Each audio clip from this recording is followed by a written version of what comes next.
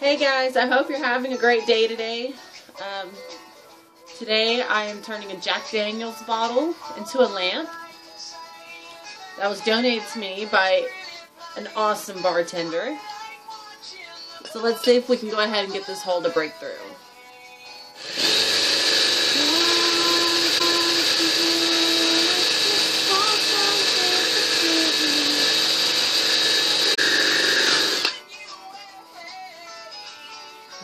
Yeah.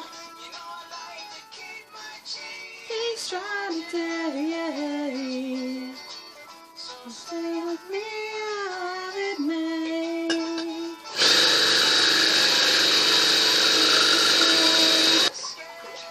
I have a big water bucket over here.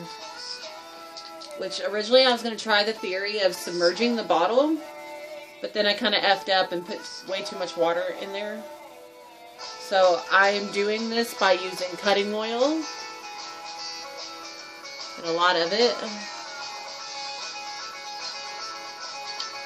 That's just because I've been doing this for not that long today, but I don't want to break the bottle.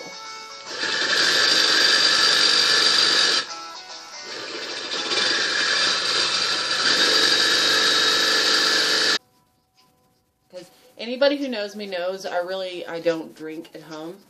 I think I bought a bottle from the liquor store like, I don't know, 6 months ago, and I maybe only took 3 shots out of it.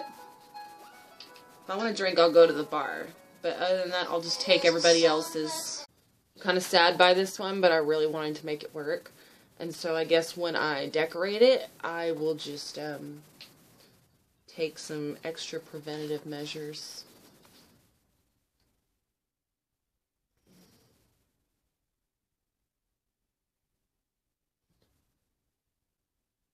See, it made a little spider crack. That part kind of sucks, but that's okay. Because what I'm going to do is once I put the cord through here, I'm going to put my label on top of that. And that'll also kind of keep it from doing some more spider cracking. And the only way it's going to break is if someone drops it to the ground and it dies. And there's my cat that decided she needed to walk across the screen. So there you go, we have it. Now all I need to do is wire it up and get it going. But alright, thanks, I'll see you next time.